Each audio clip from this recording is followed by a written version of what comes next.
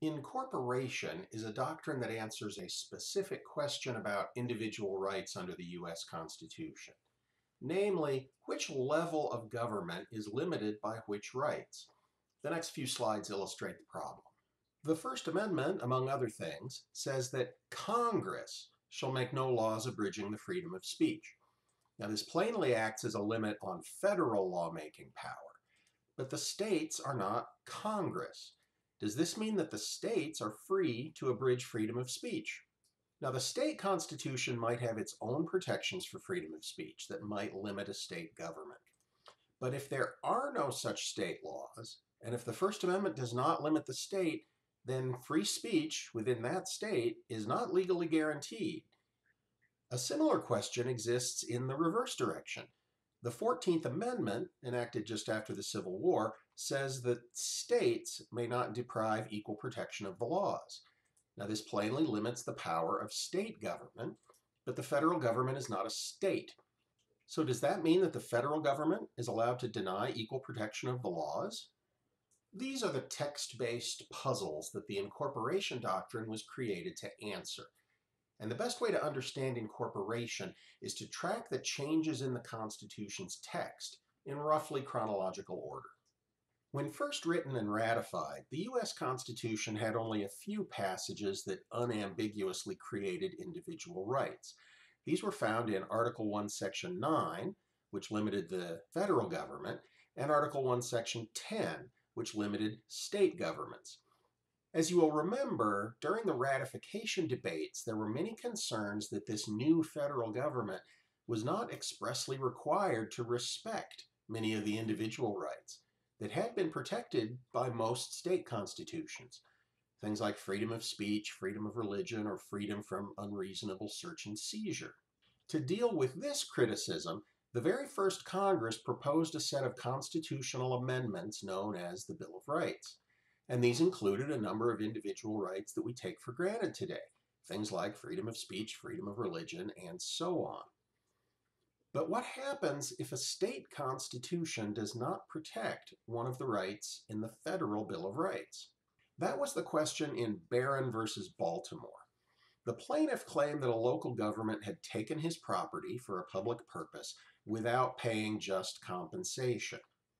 Now, if the federal government had taken this property, it would have violated the Takings Clause of the Fifth Amendment. But there was nothing in the state law that required the state or local governments to pay just compensation. So the question became, does the Fifth Amendment to the U.S. Constitution limit the states? In a unanimous opinion written by Chief Justice John Marshall, the Supreme Court held that it did not. After reviewing the Constitution's text, history, and structure, the court concluded that unless the text specifically refers to states, like it had done in Article 1, Section 10, then the rights in the U.S. Constitution limit only the federal government, not state governments. Most people agree that Barron was correctly decided, based on the Constitution as it existed in 1833. But it meant that states could violate rights with impunity, and some of them did. The most obvious violation, of course, was slavery, which denied enslaved people of their liberty and pretty much any other rights. After the Civil War, a national consensus emerged that the states could not always be trusted to protect individual rights, and so more was needed on the federal level. The Reconstruction Amendments created some new rights that limited the federal government. The Reconstruction Amendments also created new rights that limited the state governments. Keeping Barron in mind, the 13th, 14th, and 15th Amendments explicitly said that the rights they created applied to the states. And then finally, the Reconstruction Amendments gave enforcement powers to Congress, which could further limit state laws through the Supremacy Clause. The Reconstruction Amendments did not explicitly say anything about the rights found in the first 8 amendments, nothing specific about speech, religion, and so on. But perhaps those amendments, and in particular the 14th Amendment, had language that in effect applied the U.S. Bill of Rights to the states. For example, the 14th Amendment said that states may not abridge privileges or immunities of citizens of the United States. So what were those privileges or immunities enjoyed by citizens of the United States? A good argument existed to say that they included the rights identified in the Bill of Rights. Now, this argument has some logic and some history supporting it, but the Supreme Court rejected it in United States versus Cruikshank. This was one of many decisions in the 1870s that drained most of the usefulness out of the 14th Amendment Privileges or Immunities Clause. A few decades after Cruikshank, more and more people began to believe that it was wrong to allow states to ignore rights that the federal government was required to respect. So lawyers and judges gradually turned their focus to the 14th Amendment Due Process Clause. That clause said, among other things, that states could not deprive people of liberty without due process. And under this theory, the word liberty incorporated the ideas from the original Bill of Rights. This is the exact same kind of incorporation by reference that you might see in a contract or in a complaint in a civil case.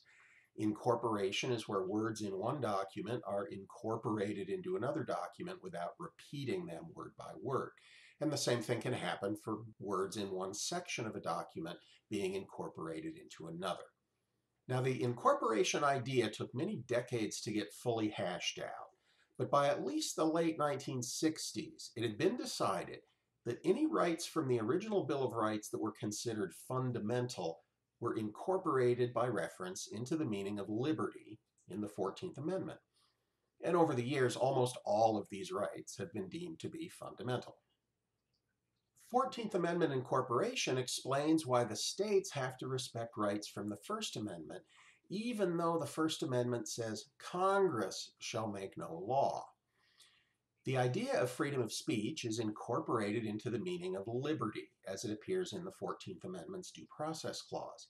And by its express language, that Due Process Clause limits the states.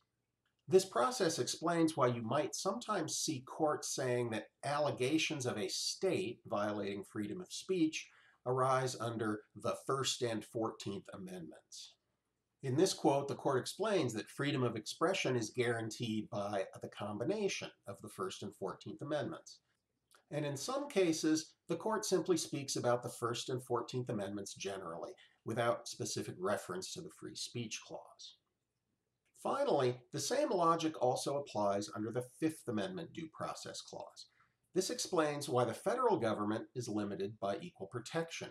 Remember, the 14th Amendment says no state shall deny equal protection, and it says nothing about the U.S. government.